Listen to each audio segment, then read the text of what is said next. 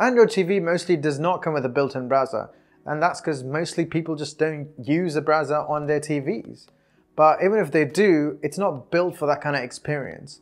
But there are times where you just want to relax and watch or browse some stuff on your Android TV. Now chances are that you already have a smart TV that's got a built-in browser like the one that we've got, which is an LG Smart TV running a web OS. But the controls are far from convenient. I'd rather use a third-party web browser like Firefox, Chrome, or even Puffin TV. And how would you know which one you'd want to choose because you haven't used any of them? Well, I tested the most popular web browsers on Shield TV and Mi Box and even the Fire TV stick. And here are the best of them.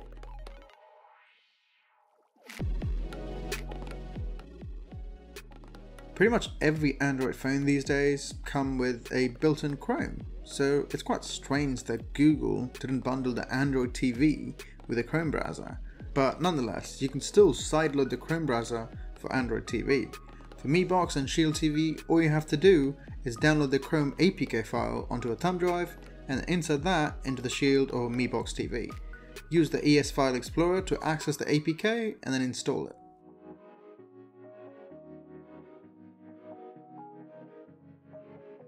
Once that's done, Chrome should automatically install itself onto your TV.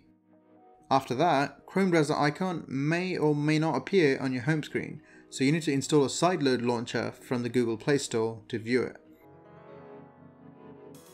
Once you install it, simply go to your home screen, look for the sideload launcher, open it, and then there you go. You just see the Chrome browser there.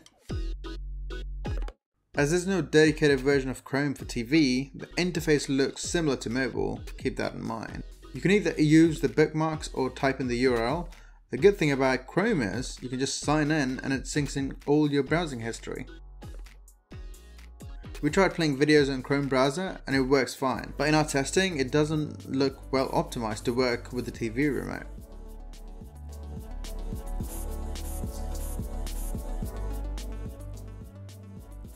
Like Chrome, there's no dedicated Android TV version for Firefox, but unlike Chrome, Firefox supports extensions, even on Android TV. For example, you can use the uBlock extension and then get rid of all ads.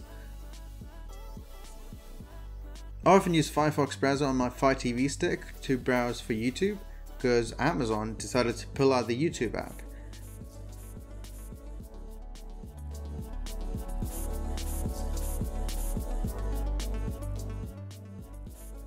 The Puffin TV browser is not a port of mobile browsers like Chrome or Firefox. Instead, the version of web browser is especially optimized for Android TV, which is why, unlike the other ones, you can simply install Puffin TV from the Play Store.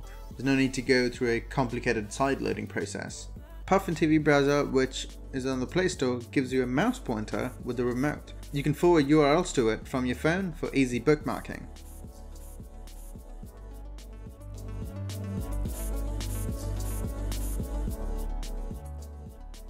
All Android TVs come with a Chromecast built in, so you can easily open any browser on your phone and then cast it to your TV.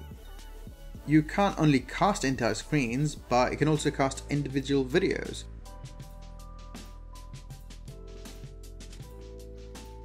For Fire TV Stick and its 4K variant, you can use an app called AirScreen, which lets you mirror your phone onto your Fire TV. Overall, there are plenty other browsers for your Android TV like Silk or even Opera, but these are the ones that we really liked. And Puffin TV is probably my favorite because it's really optimized for a big screen and the remote. Also, it's not just the big players like say Netflix or Amazon Prime Video who have their own apps for Android TV, even small players like Haystack TV for news and video and Tubi TV for free movies. So even mainstream and the small players have their battles or for the Android TV apps. Speaking about apps, check out Smart VPN if you're keen to unblock geo-restricted content on sites like say Netflix, Hulu, Pandora, Amazon Prime Video. There's plenty of those. You can unlock them on your Fire TV stick or even your Nvidia Shield TV. It's about 16 cents a day and it's bugger all and awesome. I'm Vamsy, thanks for watching and I'll see you in the next one because I did promise that the last time and I said the same thing in the last video and here you are.